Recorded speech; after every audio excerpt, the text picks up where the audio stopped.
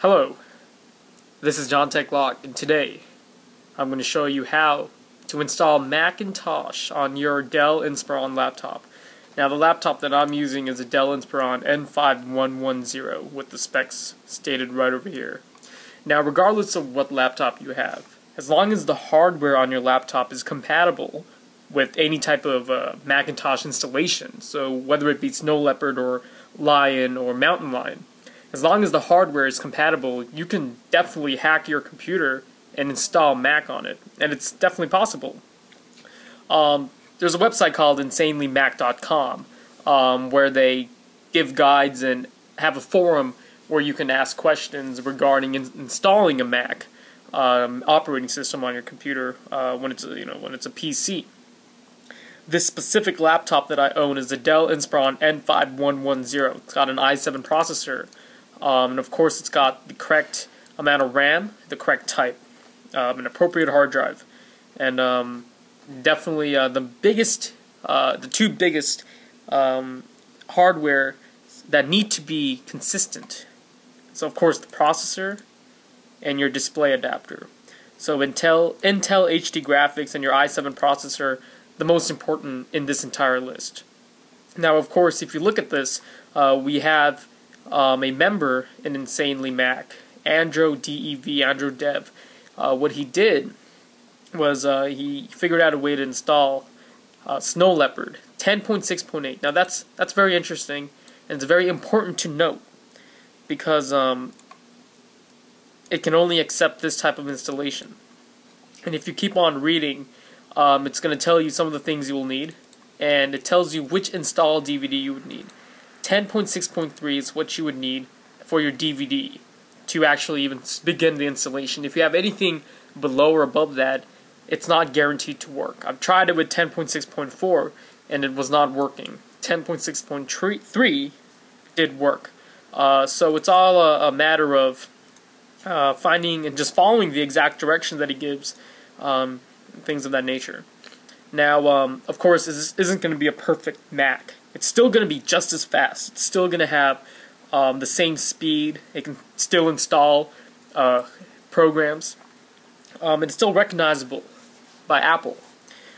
But there are certain things that your PC would have used that it might not be able to use. So my version of this laptop does not have Atheros Wi-Fi. It actually has Intel Centrino, which is not supported by Macintosh.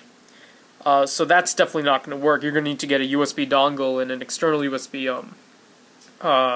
network adapter in order to connect to the internet. And of course the Bluetooth may or may not work.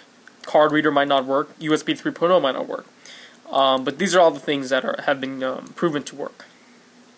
So what are the things you would need? First thing is iBoot and Multibeast. Now these are the two most important things that you're going to need in order to even install or even begin installing Mac on your laptop. Now iBoot and Multibeast, now think about these as like a totally different it's like a boot operating system, an operating system from which you can boot any type of hardware or any type of operating system, and it uses the hardware that you have and it can recognize it. So if you see right here, it says that you'll need an Intel processor. This is not going to work on an AMD processor. A vast now virus database has been updated. There have been Mac installations that have been successful on AMD, but the method that I'm showing you right now will require Intel. And of course you will need a legitimate Snow Leopard retail DVD. I haven't tried downloading something from the Pirate Bay or any type of torrent client, but it probably will not work. Now, of course, before you begin, you're going to need to start with some basic elements on your computer. 4 GB of RAM, that's the max that you have to have. You can't put anything more for the installation. Now afterwards, when it's successfully installed, you can go ahead and put 8 or 16 or whatever. But right now you would need to have 4 GB. If you have a PC computer, as in like a desktop, only one graphics card has to be enabled and plugged in. Only one hard drive. Any type of USB peripherals, get rid of it. So if it's an external hard drive, do not have it connected. So, of course, all of these things. Now, in your BIOS, you have to put it in ACHI mode. Now, that's incredibly important. That has to be set. So all of these things you'd have to follow, and I'll put all these things in the description box so you can just go on to it. Now you're going to need to burn something called iBoot, and iBoot is a pretty much is just a software that you boot off on your computer, and you'll be able to install Mac using that piece of software. And you're gonna have to sign in into TonyMacOSX.com. So you got to create a username and a password, and you'd be able to download iBoot and burn it onto a DVD.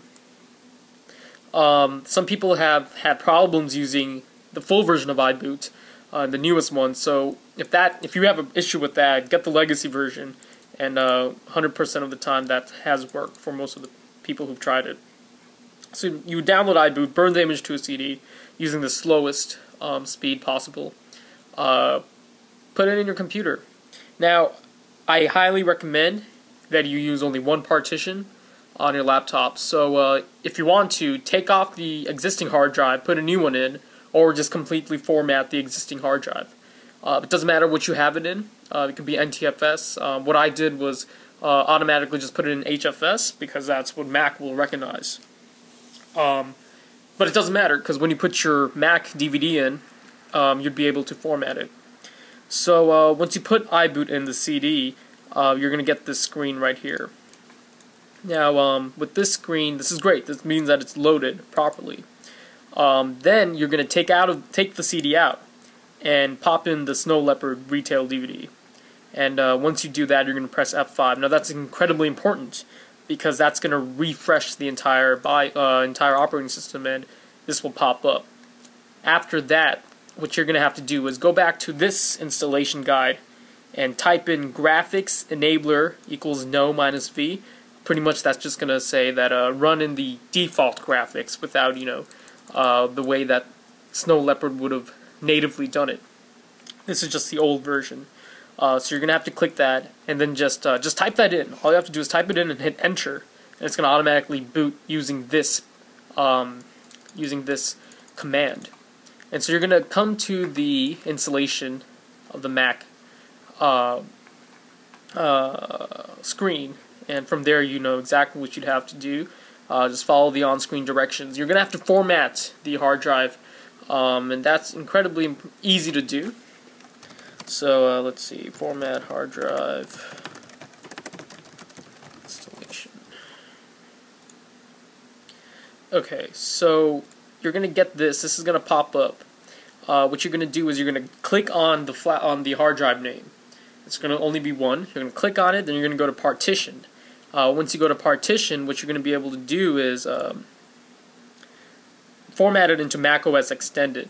Now, it's also really important for you to go into options, and from options, you're going to have it on a certain element. It has to be on a GUID partition table. So when you go into partition, you hit option. One of the options is going to be format in a partition map scheme called GUID partition table. Now, that's incredibly important because otherwise it's just not going to work.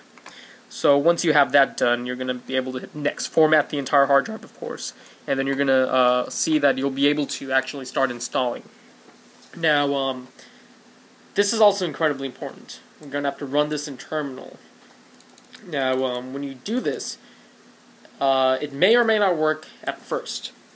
And the reason why is because iBoot hasn't even been readily accessible by the hard drive, the correct format of the hard drive. So you might have to format the hard drive first and then run this in terminal.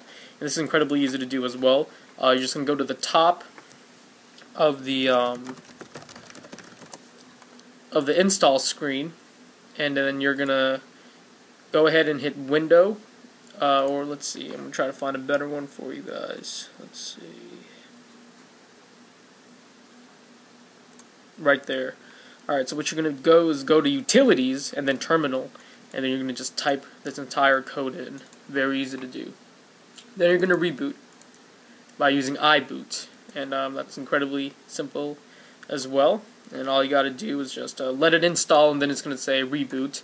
By that, what you do is go to the top and to the Apple logo and click log out or X out or sign out or whatever, and then you'd be able to, of course, successfully restart with using iBoot. And then it's gonna pop up and it's gonna look exactly like your Mac OS X screen. This video is gonna show this welcome video. It's gonna look exactly like this. Now this is only the beginning of having a perfect installation of Macintosh. Because now you're gonna have to install the 10.6.8 combo, which is gonna require you to do a couple of things. And all of this is over here. Incredibly easy to do. You just have to download a couple of things. Something called text files, K-E-X-T, and pretty much what that is a hack for your Mac to realize and understand the hardware on your computer so they can successfully convert it into something that Unix can understand. Because of course it's been programmed and designed for Windows, not really entirely for Mac, until you put those text files in. And from there, it's going to be really simple. So I'm going to just put this. It's going to be tedious for me to go through all of this because it's incredibly simple. All you have to do is open Multibeast, which is just an installation file, a software installation file. From there, you're going to run it, and all of these things, you're just going to follow the user DSDT, the system utilities, all of this stuff, and you're going to be able to successfully install the text files as well. I'm going to put both of these links up.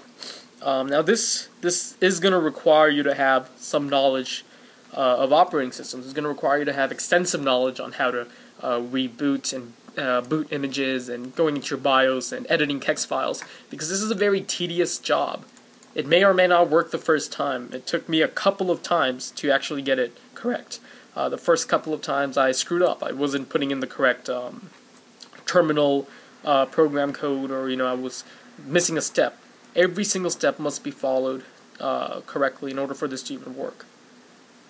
Now, this is just the Snow Leopard guide. We do also have a guide that allows you to install using Mountain Lion. And some people have said that it's been easier. I haven't even tried Mountain Lion, but and I've seen and read that it works better than the Snow Leopard installation. But I've been pretty content using Snow Leopard. So that's the gist of it. Installing Mac is possible on your computer. It's just a matter of how much patience do you have, and are you really willing to spend a lot of time and have the ability to successfully install Mac.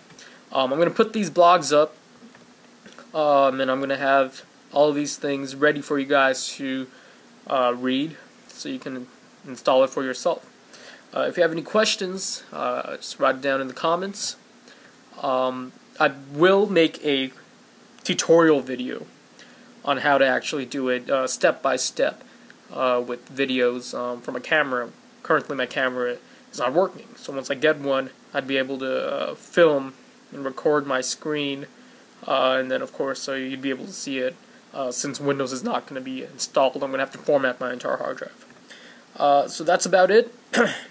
So just stay tuned for the next installment of installing Mac OS X on your Dell laptop, or any laptop that has the correct hardware. And of course just go into TonyMac86 blog and find out if you have the hardware that's compatible with your Mac OS X installation. So that's about it.